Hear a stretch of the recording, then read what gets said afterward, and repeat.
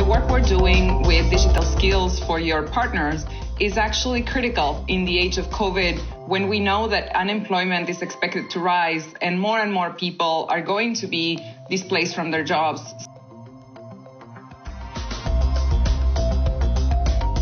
A great example that we have recently rolled out would be the digital literacy program that we have partnered up with Microsoft, where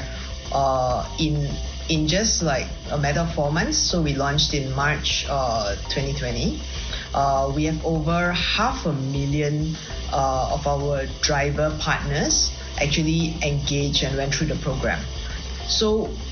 we really hope to be able to